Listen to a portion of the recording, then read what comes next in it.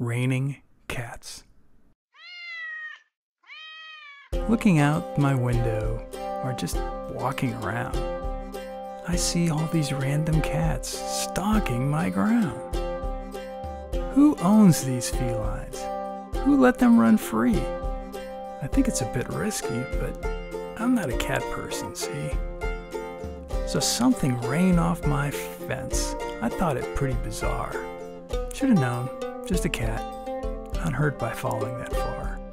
But a friend's cat story is weirder to me than that. His dad has been caring for a neighbor's wandering cat.